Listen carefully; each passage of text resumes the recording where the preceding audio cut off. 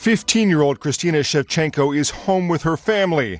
The teen was on her way home from school when she decided to take a shortcut through the Clackamas town center on December 11th. She walked right into the path of 22-year-old Jacob Tyler Roberts. I only saw him for an instant, only to see that he was wearing black, a mask, and carrying a gun.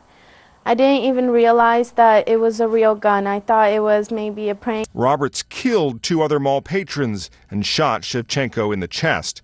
I did feel a huge amount of pressure and pain, but honestly, it feels like you can't describe what it feels like. She was the only survivor. It is hard to think that why should they have to be the ones that weren't able to run away? They were just passing by like regular all other people.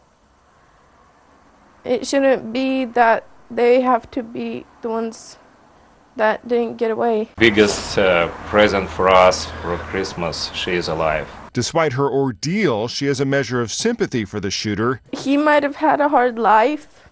I don't know what his life was like or his reasons for doing what he did, so I can't exactly blame him. It only shows how prepared we have to be and how we have to cherish every moment, because you never know when it can be the last. Shevchenko also expressed condolences to the family of those who died at the mall that day. Matt Friedman, Associated Press.